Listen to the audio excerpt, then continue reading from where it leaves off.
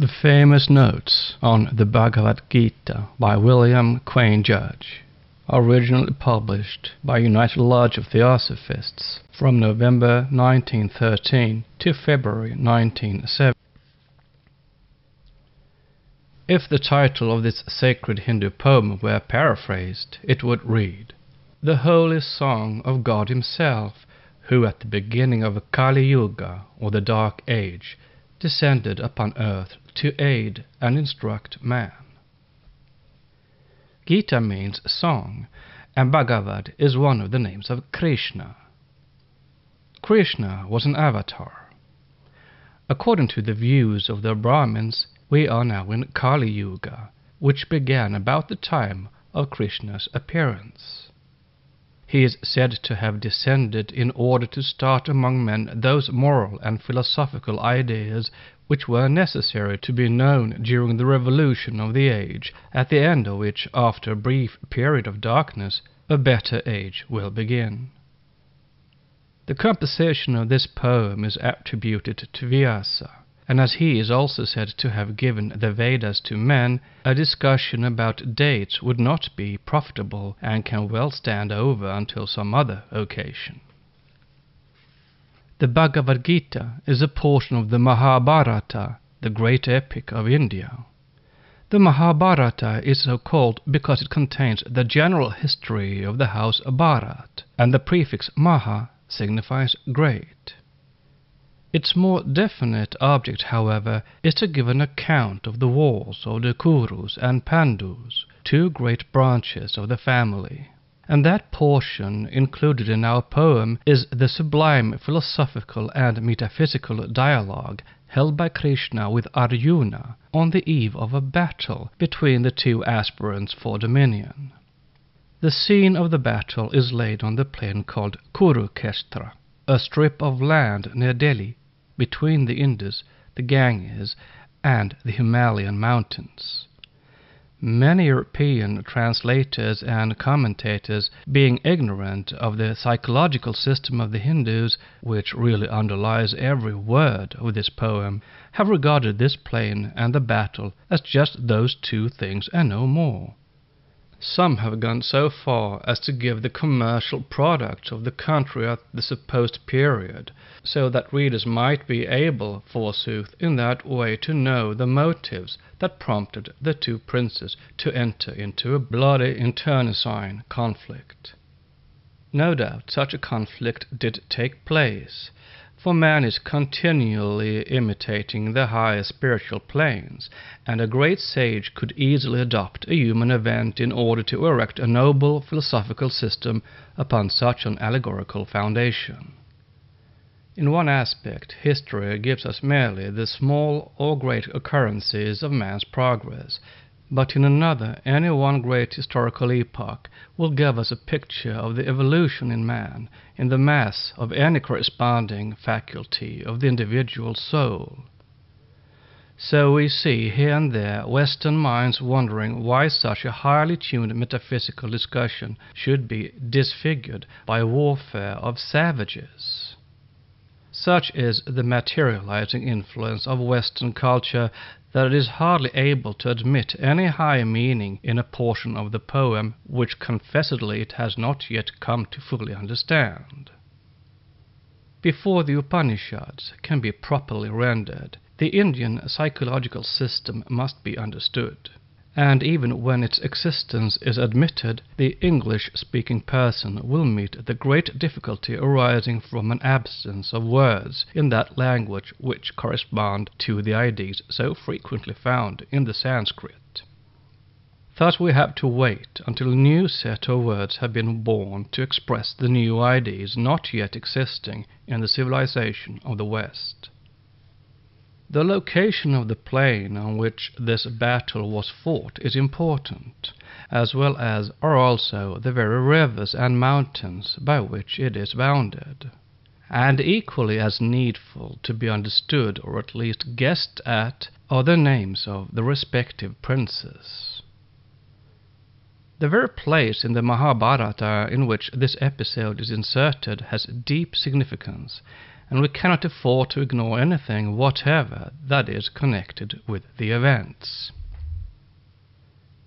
If we merely imagine that Vyasa or Krishna took the sacred plain of Kurukshetra and the great battle as simply accessories to his discourse, which we can easily discard, the whole force of the dialogue will be lost. Although the Bhagavad Gita is a small work, there have been written upon it among the Hindus more commentaries than those upon the revelation of St. John among the Christians.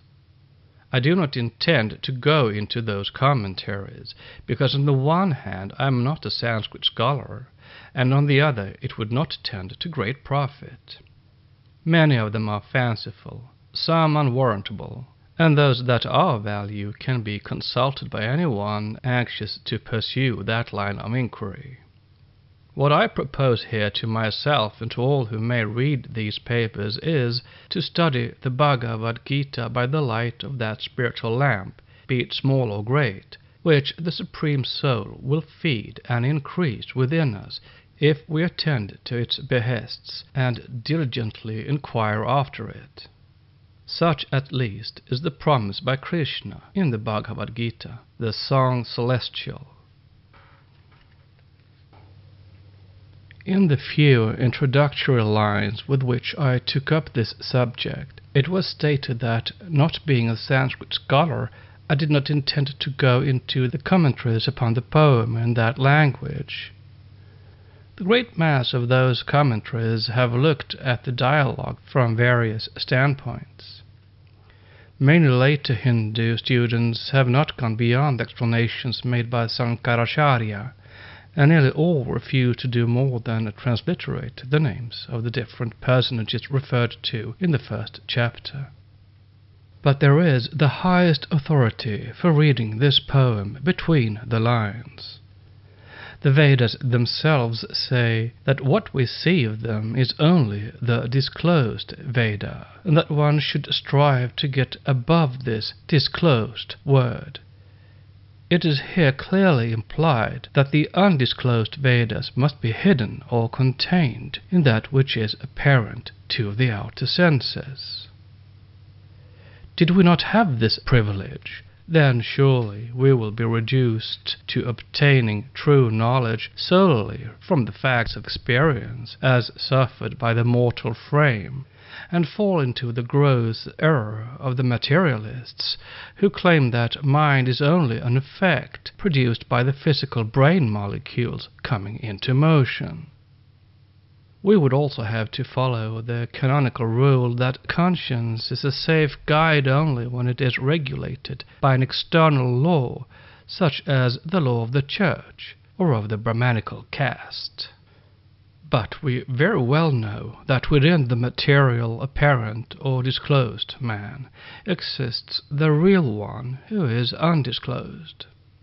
This valuable privilege of looking for the inner sense, while not straining after impossible meanings in the text, is permitted to all sincere students of any holy scriptures, Christian or pagan. And in the poem itself, Krishna declares that he will feed the lamp of spiritual wisdom so that the real meaning of his words may be known. So too, the Upanishads uphold the existence of a faculty together with the right to use it, whereby one can plainly discern the real or undisclosed meaning of holy books.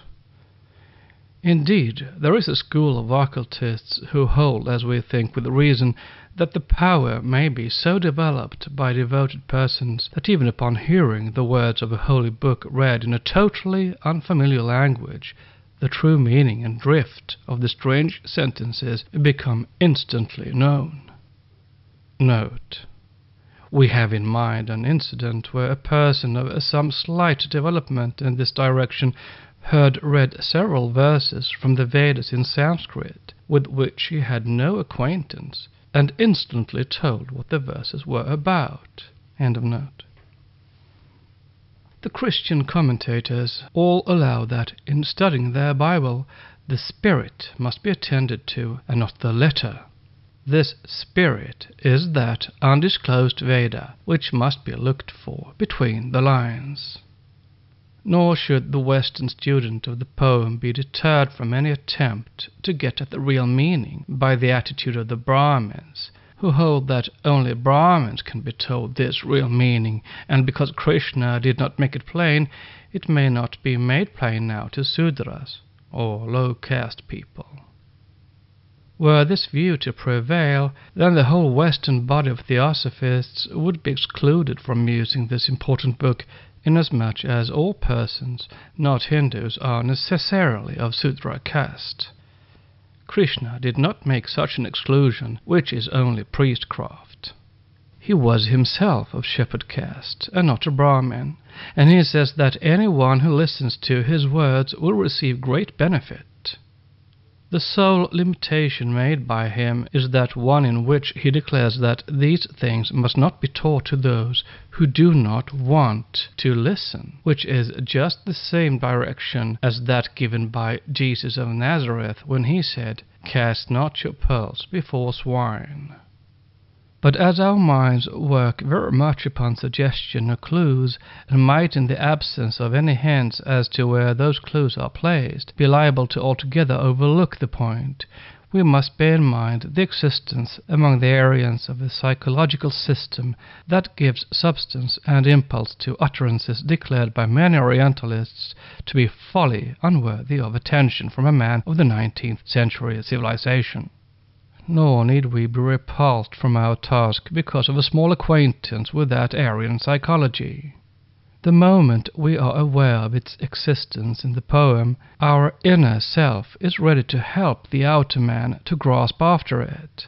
And in the noble pursuit of these great philosophical and moral truths, which is only our eternal endeavor to realize them as part of our being, we can patiently wait for a perfect knowledge of the anatomy and functions of the inner man. Western Sanskritists have translated many important words into the very lowest of their real meanings, being drawn away from the true by the incomplete Western psychological and spiritual knowledge, or have mixed them up hopelessly. Such words as karma and dharma are not understood. Dharma means law and is generally turned into duty, or said to refer merely to some rule depending upon human convention, whereas it means an inherent property of the faculties or of the whole man, or even of anything in the cosmos. Thus it is said that it is the duty or dharma of fire to burn. It always will burn and thus do its whole duty, having no consciousness, while man alone has the power to retard his journey to the heart of the sun by refusing to perform his properly appointed and plainly evident dharma. So again, when we read in the Bhagavad Gita that those who depart this life in the bright half of the moon, in the 6th month of the sun's northern course, will go to eternal salvation, while others who depart in the gloomy night of the moon's dark season, while the sun is in the southern half of its path, ascend for a time to the moon's region to be reborn on this earth. Our Orientalists tell us this is sheer folly, and we are unable to contradict them. But if we know that the Aryans, with a comprehensive knowledge of the vast and never inharmonious correspondence reigning throughout the macrocosm, in speaking thus meant to admit that the human being may be or not in a state of development in strict conformity to the bright or dark moon, the verse becomes clear. The materialistic critic will take the verse in the 4th chapter which says that he who eats of the ambrosia left from the sacrifice passes into the Supreme Spirit, and ask us how the eating of the remnants of a burnt offering can confer salvation. When, however, we know that man is the altar and the sacrifice, and that this ambrosia is the perfection of spiritual cultivation which he eats or incorporates into his being, the Aryan is vindicated, and we are saved from despair. A strange similarity on one point may be noticed between our poem and the old Hebrew record. The Jews were prepared by certain experiences to enter into the promised land, but were unable to do so until they had engaged in mighty conflicts with Hivites, Jebusites, Perizzites, and Amalekites. Here we find that the very opening verse signalizes a war. The old blind king Dhritarashtra asks his prime minister to tell him what these opposing forces of Pandus and Kurus have been doing, assembled as they are resolved upon war. So too the Jews assembled upon the borders of the promised land, resolved on conflict, and sustained in their resolve by the declarations of their God, who had brought them out of the darkness of Egypt, carried on the fight. Egypt was the place where they had, in mystic language, obtained corporification, and stands for antenatal states, for unformed chaotic periods in the beginning of evolution, for the gestation in the womb. We are on the eve of a gigantic combat. We are to rush into the midst of a conflict of savages. If this opening verse is understood as it was meant, we are given the key to a magnificent system, and shall not fall into the error of asserting that the unity of the poem is destroyed. Dhritarashtra is blind because the body as such is blind in every way.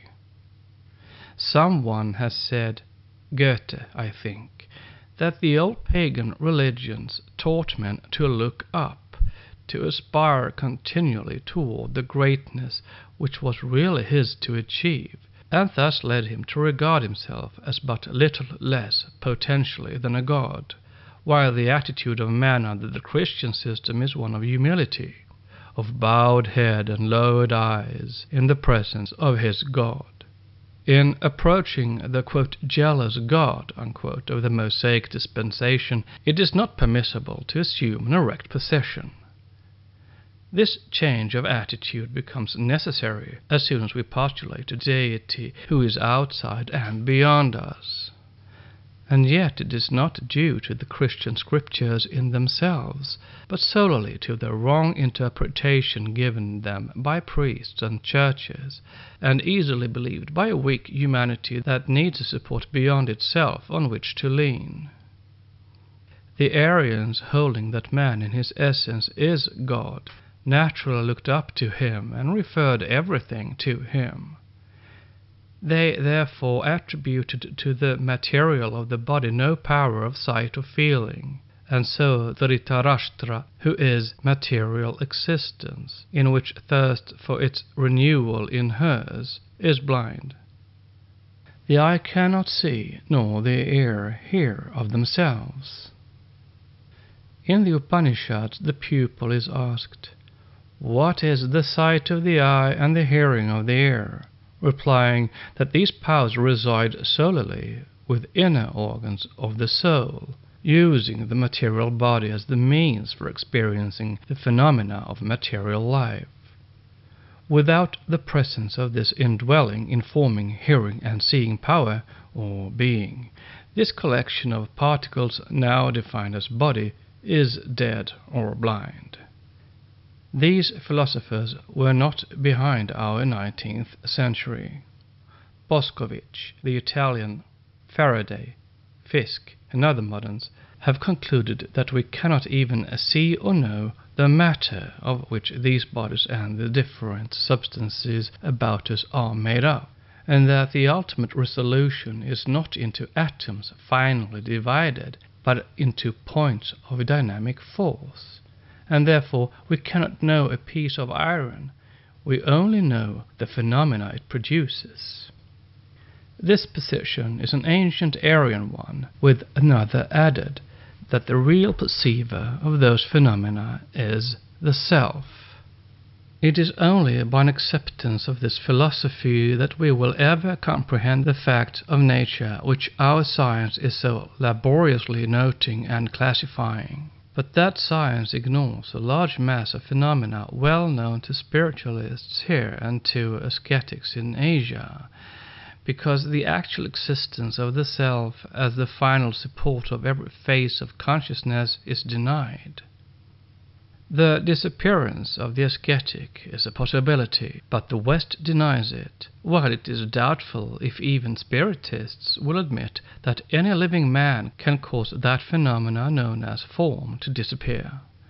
They are, however, willing to grant that a materialized spirit form may disappear, or that some mediums are living who have disappeared while sitting in a chair, either as an actual dissipation of molecules or by being covered as with a veil. Note, for an instance, see Colonel Olcott's People from the Other World, respecting a female medium. End of note.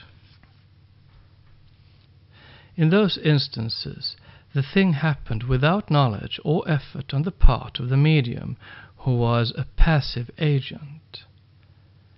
But the Eastern ascetic possessing the power of disappearing is a person who has meditated upon the real basis of what we know as form, with the doctrine ever in view as stated by Boscovich and Faraday that these phenomena are not realities per se, and adding that all must be referred to the self. And so we find Patanjali in his compilation of yoga aphorisms stating the matter. In his 21st aphorism, Book 3, he says that the ascetic being aware that form, as such, is nothing, can cause himself to disappear. Note, the aphorism reads, by performing sanyama, restraint, or meditation, about form, its power of being apprehended by the seer's eye being checked, and luminousness, the property of the organ of sight having no connection with its object, that is the form, the result is the disappearance of the ascetic. End of note. It is not difficult to explain this as a species of hypnotism or psychologizing performed by the ascetic, but such sort of explaining is only the modern method of getting out of a difficulty by stating it over again in new terms.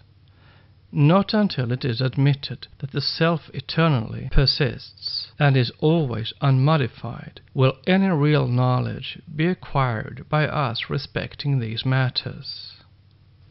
In this, Patanjali is very clear in his 17th aphorism, Book 4, where he says, the modifications of the mental state are always known because the presiding spirit is not modified.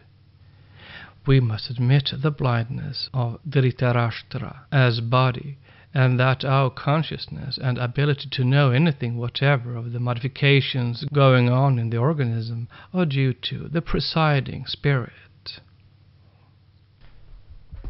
So this old blind Raja is that part of man which, containing the principle of thirst for existence, holds material life. The Ganges, bounding his plain on one side, typifies the sacred stream of spiritual life incarnated here. At first it flows down unperceived by us, through the spiritual spheres, coming at last into what we call matter, where it manifests itself, but yet remains unseen, until at last it flows into the sea, or death, to be drawn up again by the sun, or the karma of reincarnation. The plain is sacred because it is the temple of the Holy Ghost. Kurukshetra should then read, the body which is acquired by karma. So the king does not ask what this body itself has been doing, but what have the followers of material existence, that is, the entire host of lower elements in man by which he is attached to physical life, and the followers of Pandu, that is, the entire set of spiritual faculties, been doing on this sacred plane? It follows, then, that the enumeration of generals and commanders gone into by the Prime Minister in reply to the King must be a catalogue of all the low and high faculties in man, containing also, in the names adopted, clues to powers of our being only at present dimly guessed at in the West, or included in such vague terms as brain and mind. We find these generals given their appropriate places upon either side, and see also that they have assigned to them various distinctive weapons, which in many cases are flourished or exhibited in their preliminary movements, so that our attention may be drawn to them. Salutation to Krishna, the Lord of Devotion, the God of religion, the never-failing help of those who trust in him.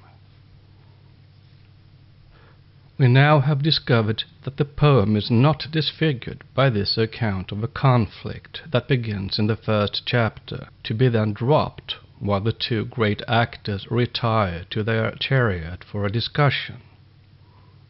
This description of forces and the first effect on Arjuna of his survey show us that we are now to learn from Krishna what is the duty of man in his warfare with all the forces and tendencies of his nature. Instead of the conflict being a blemish to the poem, it is a necessary and valuable portion. We see that the fight is to be fought by every human being, whether he lives in India or not, for it is raging on the sacred plane of our body. Each one of us, then, is Arjuna. In the Sanskrit, the first chapter is called Arjuna Vishad, which in English means the despair and despondency of Arjuna.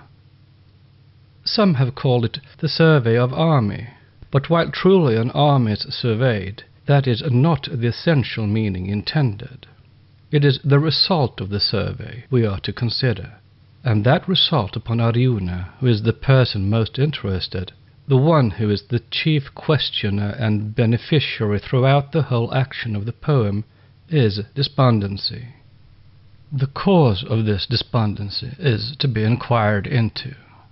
Arjuna, in the flush of determination and before any analysis of either the consequences to himself or to others who might become involved, entered the conflict after having chosen Krishna as his charioteer. The forces are drawn up in line of battle, and he rides out to survey them. At once he sees ranged against him relatives of every class, in their turn preparing to destroy others, their relatives, friends, and acquaintances, as well as Arjuna's, who are enlisted on his side. Turning to Krishna, he says that he cannot engage in such a war, that he perceives only evil omens, and that even if the opposers, being ignorant, may be willing to fight with such dreadful consequences in view, he cannot do so, but must give up the battle ere it is begun. Thereupon, quote, Arjuna, whose heart was troubled with grief, let fall his bow and arrows, and sat down on the bench of his chariot. Unquote. Every student of occultism, theosophy, or true religion, all being the one thing, will go through Arjuna's experiences. Attracted by the beauty or other seductive quality for him of this study, he enters upon the prosecution of it, and soon discovers that he arouses two sets of forces. One of them consists of all his friends and relations who do not view life as he does, who are wedded to the established order, and think him a fool for devoting any attention to anything else, while the general mass of his acquaintances and those whom he meets in the world instinctively array themselves against one who is thus starting upon a crusade that begins with his own follies and faults, but must end in a condemnation of theirs, if only by the force of example. The other opponents are far more difficult to meet, because they have their camp and base of action upon the astral and other hidden planes. They are all his lower tendencies and faculties that up to this time have been in the sole service of material life. By the mere force of moral gravity, they fly to the other side, where they assist his living friends and relatives in their struggle against him. They have more efficiency in producing despondency than anything else. In the poem it is referred to in the words addressed by Arjuna to Krishna, quote, "I am not able to stand, for my understanding as it were turneth round, and I behold inauspicious omens on all sides." Unquote. All of us are brought to this study by our own request made to our higher self, who is Krishna. Arjuna requested Krishna to be his charioteer and to drive him forth between the two armies. It does not matter whether he now is consciously aware of having made the request, nor whether it was made as a specific act, in this life or in many other precedent one. It was made, and it has to be answered at the right time. Some of us have asked this many times before, in ancient births of ours, in other bodies and other lands. Others are making the request now. But it is more than likely in the case of those who are spurred on to intense effort and longing to know the truth and to strive for unity with God that they have put up the petition ages since.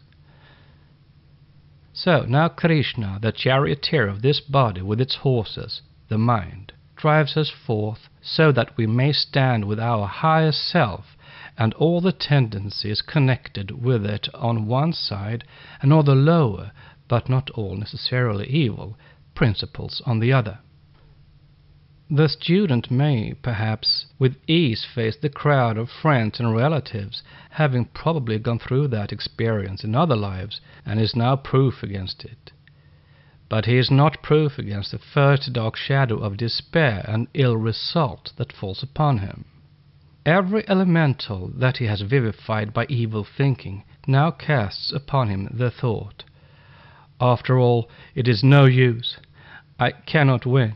If I did, the gain would be nothing. I can see no great or lasting result to be attained, for all is impermanent." This dreadful feeling is sure in each case to supervene, and we might as well be prepared for it.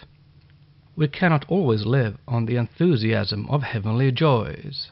The rosy hue of dawn does not reach round the world. It chases darkness.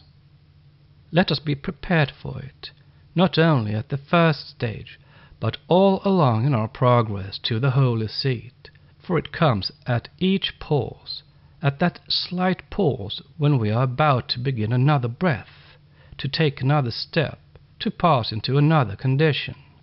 And here it is wise, turning to the 18th and last chapter of the poem, to read the words of the immortal Master of Life.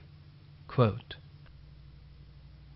"From a confidence in thine own self-sufficiency, thou mayst think that thou wilt not fight. Such is a fallacious determination, for the principles of thy nature will compel thee. Being confined to actions by the duties of thy natural calling, thou wilt involuntarily do that from necessity, which thou wantest through ignorance to avoid." Unquote. In this, Krishna uses the very argument advanced by Arjuna against the fight as one in its favor. In the chapter we are considering, Arjuna repeats the old Brahmanical injunction against those who break up the eternal institutions of caste and tribe, for, as he says, the penalty annexed is a sojourn in hell, since, when the caste and tribe are destroyed, the ancestors, being deprived of the rites of funeral cakes and liberations of water, fall from heaven, and the whole tribe is thus lost. Note. This reference by Arjuna is to the immemorial custom of the son or descendants offering to the departed at stated times funeral cakes and water, called Shraddha and Pinda, one of the so-called superstitions of the Hindus. It has always been a great question with me whether the boasted freedom from superstition of Western 19th century civilization is an unmixed good or any evidence of real progress. All such ancient forms have been swept away, and with them nearly every vestige of true religious feeling, leaving only an unquenchable thirst for money and power. In the present ignorance of the true reason at the bottom of these forms, the assertion is made that they meant nothing whatever. But in the Catholic Church it is continued, and to some extent believed in, as is shown in their masses for the dead. Surely these masses would not be offered if supposed to have no effect on the state of those for whom they are offered. Although greatly corrupted and debased, it is in this church alone that these old practices are preserved. Shraddha and Pinda are now neglected because the inner constitution of man and the constitution of the macrocosm are not understood in such a way as to make the ceremony of the slightest use. End of note. But Krishna shows as above that each man is naturally, by his bodily tendencies, compelled to do the acts of some particular calling, and that body with its tendencies are merely the manifestation of what the inner man is, as the result of all his former thoughts up to that incarnation. So he is forced by nature's law, which is his own, to be born just where he must have the experience that is needed. And Arjuna, being a warrior, is compelled to fight, whether he will or no. In another chapter, the institution of caste is more particularly referred to, and there we will have occasion to go into that subject with more detail. As stated in the last paper, the substratum, or support, for the whole cosmos is the presiding spirit, and all the various changes in life, whether of a material nature or solely in mental states, are cognizable because the presiding spirit within is not modifiable. Were it otherwise, then we would have no memory, for with each passing event we, becoming merged in it, could not remember anything, that is, we could see no changes. There must therefore be something eternally persisting, which is the witness and perceiver of every passing change, itself unchangeable. All objects and all states of what Western philosophers called mind are modifications, for in order to be seen or known by us there must be some change, either partial or total, from a precedent state. The perceiver of these changes is the inner man, Arjuna Krishna. This leads us to the conviction that there must be a universal presiding spirit, the producer as well as spectator of all this collection of animate and inanimate things. The philosophy taught by Krishna holds that at first this spirit, so called however by me only for the purpose of the discussion, remained in a state of quiet with no objects, because as yet there was no modification, but resolving to create, or rather to emanate the universe, it formed a picture of what should be, and this at once was a modification willingly brought about in the hitherto wholly unmodified spirit. Thereupon the divine idea was gradually expanded, coming forth into objectivity, while the essence of the preceding spirit remained unmodified and became the perceiver of its own expanded idea. Its modifications are visible and invisible nature. Its essence then differentiates itself continually in various directions, becoming the immortal part of each man, the Krishna who talks to Arjuna. Coming like a spark from the central fire, it partakes of that nature that is the quality of being unmodifiable, and assumes to itself as a cover, so to speak, the human body, and thus, being in essence unmodified, it has the capacity to perceive all the changes going on around the body. it is also, of course, inherent in all nature. This self must be recognized as being within, pondered over, and as much as possible understood, if we are to gain any true knowledge. We have thus quickly, and perhaps in an inadequate way, come down to a consideration of Arjuna as composed of all these generals and heroes enumerated in this chapter, and who are, as we said, the various powers, passions, and qualities included in the Western terms brain and mind. Modern physical, mental, and psychological sciences have as yet but scratched the surface of that which they are engaged in examining. Physical science confessedly is empiric, knowing but the very outposts of the laws of nature, and our psychology is in a worse state. The latter has less chance for arriving at the truth than physical science, because scientists are proceeding to a gradual demonstration of natural laws by careful examination of facts easily observable. But psychology is a something which demands the pursuit of another method than that of science, or those now observed. It would avail nothing at present to specify the Aryan nomenclature for all the sheets, as they call them, that envelope the soul, because we as yet have not acquired the necessary ideas. Of what use is it to say that certain impressions reside in the Anandamava sheath? But there is such a one, whether we call it by that name or by any other.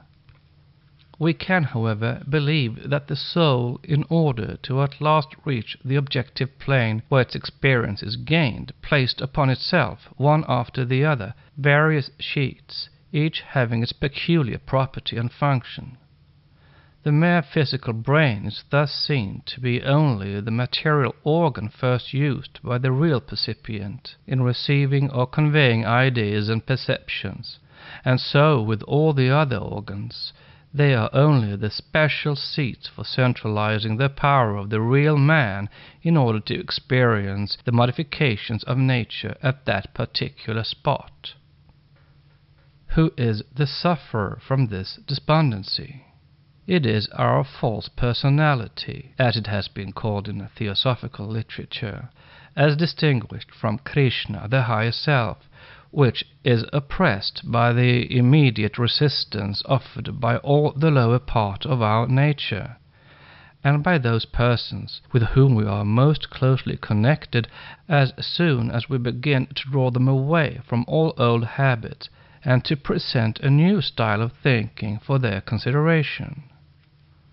For Arjuna, sinking down upon the seat of that chariot which is his body, fell back upon his own nature, and found therein the elements of search and courage, as well as those previous ones of gloom which arise first, being nearer the natural man. Reliance and pressure upon our own inner nature, in moments of darkness, are sure to be answered by the voice of Krishna, the inner guide.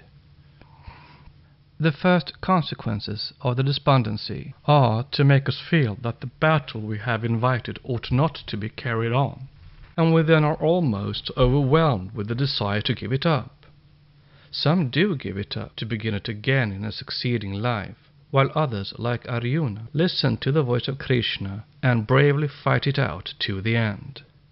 Thus, in the Upanishads, in the holy Baghavad Gita, in the science of the Supreme Spirit, in the book of devotion, in the colloquy between the holy Krishna and Arjuna, stands the first chapter by name, The Despondency of Arjuna.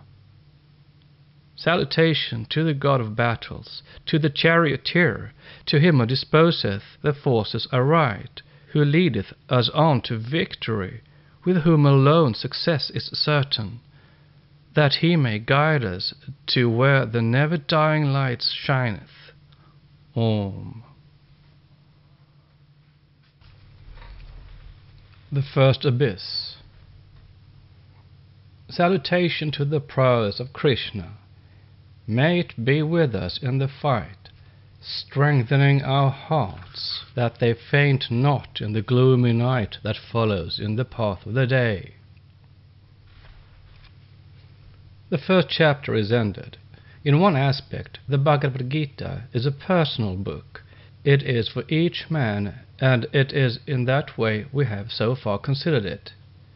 Some have called it obscure, and others a book which deals solely with the great principles of nature, with only great questions of cosmogony, with difficult and bewildering questions relating to the first cause, and still others think it is contradictory and vague. But this first scene in the great colloquy is plain. It has the din of arms, the movement of battalions, and the disposition of forces with their generals. No one need feel any hesitation now, for we are face to face with ourselves. The weak man, or he who does not care for truth, no matter where it leads, had better shut this book now. Unless he can go on reading the poem with the fixed intention of applying it to himself, it will do him no good whatever. He may say, however, that he will read it for what it may seem to contain, but if he reads to the end of time and does not fairly regard this first lecture, his knowledge gained further on will be no knowledge.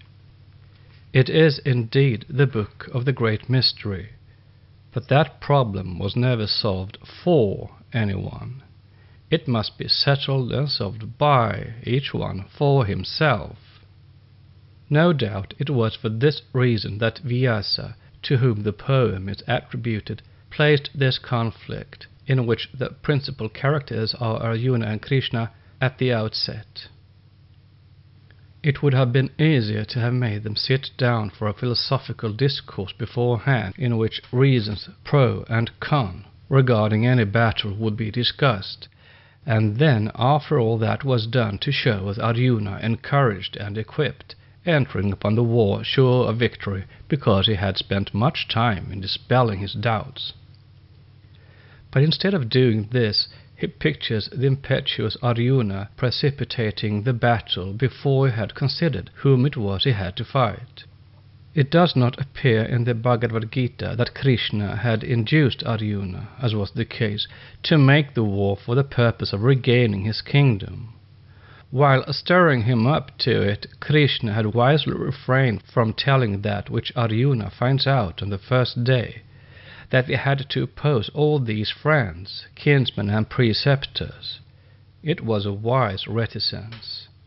If we completely apprehend the enormous power of our passions and various tendencies, most of us would throw up the fight in advance, for nothing would persuade us that any power within could withstand against such overwhelming odds. For us, then, the incitement to fight is found not so much in any conversation that we hold now with Krishna, but in the impulses which are carried across, again and again, from incarnation to incarnation. We take up the gauge over and over, life after life, in experience after experience, never completely defeated if we always look to Krishna, our higher self. And in the tale of Arjuna we find this also, for in a succeeding book called Gita is an account of the hero walking with Krishna through the palace of Maya. The battle over for the time, Arjuna tells his friend that he has really forgotten much that he had told him in Bhagavad Gita and asks for a succinct repetition. This is given to him by the great warrior. The palace of Maya is the body of illusion built up around us by desire. In our last births we had all the advice given in this poem, and walking today through the palace, which sometimes seems so lovely, we now and then have reminiscences from the past. Sometimes we stoutly take up the fight, but surely, if we have listened to the guide aright, we will compel ourselves at last to carry it out until finished. In coming to the conclusion of this first chapter, we reach the first abyss. It is not the great abyss, albeit it may seem to us in our experience to be the greatest. We are now vis-à-vis with our own despair, and doubt his companion. Many a student of theosophy has on our own side reached this point, all true students do. Like a little child who first ventures from the parent's side, we are frightened at what seems new to us, and dropping our weapons attempt to get away. But in the pursuit of theosophy it is not possible to go back, because the abyss is behind us. There is in nature a law that operates in every department, whether moral or physical, and which may now be called that of undulation, and then that of inhibition, while at other times it reappears as vibration, and still again as attraction and repulsion. But all these changes are only apparent, because at bottom it is the same. Among vegetables it causes the sap to flow up the tree in one way, and will not permit it to return in the same direction. In our own blood circulation we find the blood propelled from the heart, and that nature has provided little valves which will not permit it to return to the heart by the way it came, but by the way provided. Medical and anatomical science are not quite sure what it is that causes the blood to pass these valves, whether it is pressure from behind communicated by the heart, or the pressure by atmosphere from without which gently squeezes, as it were, the blood upon its way. But the occultist does not find himself limited by these empirical deductions. He goes at once to the center and declares that the impulse is from the heart, and that the organ receives its impulse from the great astral heart, or the akasha, which has been said by all mystics to have a double motion, or alternate vibration, the systole and diastole of nature. So in this sense the valve in the circulation represents the abyss behind us that we cannot repass. We are in the great general circulation, and compelled, whether we like it or not, to obey its forward impulse. This place of dejection of Arjuna is also the same thing as is mentioned in Light on the Path as the silence after the storm. In tropical countries this silence is very apparent. After the storm has burst and passed, there is a quietness when the earth and the trees seem to have momentarily ceased making their familiar manifold noises. They are obeying the general law and beginning the process of assimilation. And in the astral world it is just the same. When one enters there for the first time, a great silence falls, during which the regulated soul is imbibing its surroundings and becoming accustomed to them.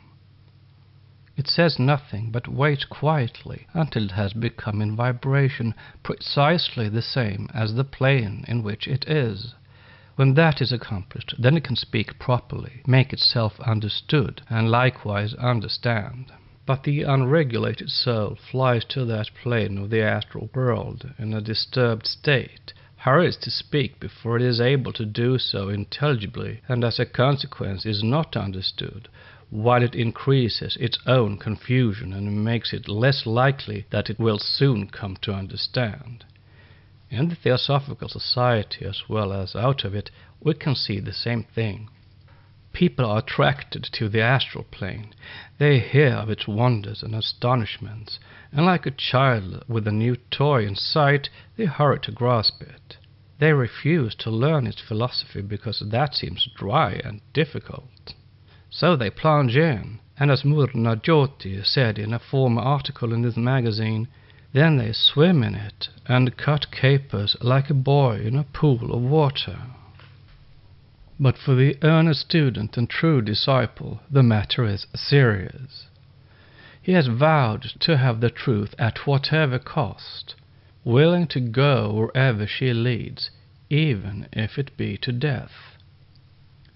So Krishna, having got Arjuna to where the battle has really begun, where retreat is not possible, begins to tell his loved disciple and friend what is the philosophy that underlies it all, and without which success cannot be compassed. We should not fail to observe at this point that when Arjuna threw down his bow and arrows, the flying of missiles had already begun. We cannot say that when philosophical discourse began between these two, the opposing forces declared a truce until the mighty heroes should give their signal, because there is nowhere any verse that would authorize it. And we also can read in the accompanying books that all the paraphernalia of war had been brought onto the field, and that the enemy would not desist, no matter what Arjuna might do. Now there is a meaning here which is also a part of the great abyss the son of Pandu saw behind him, and which every one of us also sees. We enter upon this great path of action in occultism mentally disposed towards final victory. This mental attitude instantly throws all the parts of our being into agitation, during which the tendencies which are by nature antipathetic to each other separate and range themselves upon opposite sides. This creates great distress, with oftentimes wandering of the mind, and adds additional terror to our dark despair. We may then sink down and declare that we will fly to a forest, or as they did once in Europe, to a monastery, so as to get away from what seems to be unfavorable ground for a conflict. But we have evoked a force in nature and set up a current and vibration which will go on no matter what we do. This is the meaning of the flying of arrows, even when Arjuna sat down on the bench of his chariot. At this point of our progress, we should examine our motive and desire. It has been said in some theosophical writings of the present day that a spiritualized will ought to be cultivated. As terms are of the highest importance, we ought to be careful how we use them, for in the inner life they represent either genuine, regulated forces or useless and abortive things that lead to nothing but confusion. This term, spiritualized will, leads to error, because in fact it has no existence. The mistake has grown out of the constant dwelling on will and forces needed for the production of phenomena, as something the disciple should strive to obtain, whether so confessed or not, while the real motive power is lost sight of. It is very essential that we should clearly understand this, for if we make the blunder of attributing to will or to any other faculty an action which it does not have, or of placing it in a plane to which it does not belong, we at once remove ourselves far from the real knowledge, since all action on this plane is by mind alone. The old Hermetic statement is, "Behind will stands desire," and it is true. Will is a pure, colorless force which is moved into action by desire. If desire does not give a direction, the will is motionless, and just as desire indicates, so the will proceeds to execute. But as there are countless wills of sentient beings constantly playing to and fro in our sphere, and must be at all times in some manner acting upon one another, the question arises, what is that sort of knowledge which shows how to use the will so that the effect of the counteracting wills may not be felt? That knowledge is lost among the generality of men, and is only instinctive here and there in the world as a matter of comic result, given as examples of men whose will seems to lead them on to success, as Jay Gould and others. Furthermore, men of the world are not desiring to see results which shall be in accord with the general will of nature, because they are wanting this and that for their own benefit. Their desire, then, no matter how strong, is limited or nullified, one, by the lack of knowledge of how to counteract other wills, and two, by being in opposition to the general will of nature, without the other power of being able to act strongly in opposition to that too. So it follows, as we see in practice in life, that men obtain only a portion of that which they desire. The question next arises, Can a man go against the general will of nature and escape destruction, and also be able to desire wickedly with knowledge and accomplish through will what he wishes? Such a man can do all of these except to escape destruction. That is sure to come, no matter at how remote a period. He acquires extraordinary knowledge, enabling him to use powers for selfish purposes during immense periods of time.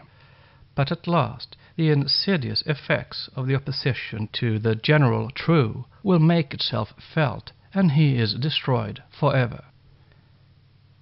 This fact is the origin of the destruction of worlds myths, and of those myths of combats such as between Krishna and Ravana, the demon god, and between Durga and the demons. For in other ages, as is to again occur in ages to come, these wickedly desiring people, having great knowledge, increase to an enormous extent and threaten the stability of the world.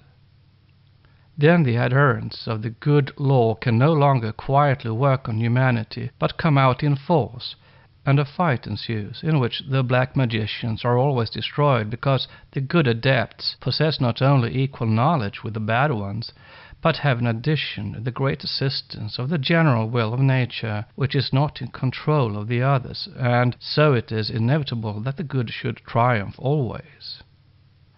This assistance is also the heritage of every true student, and may be invoked by a real disciple when he has arrived at and passed the first abyss. Quote, "And when the great King of Glory saw the heavenly treasure of the wheel, he sprinkled it with water and said, 'Roll onward, O my Lord, the wheel.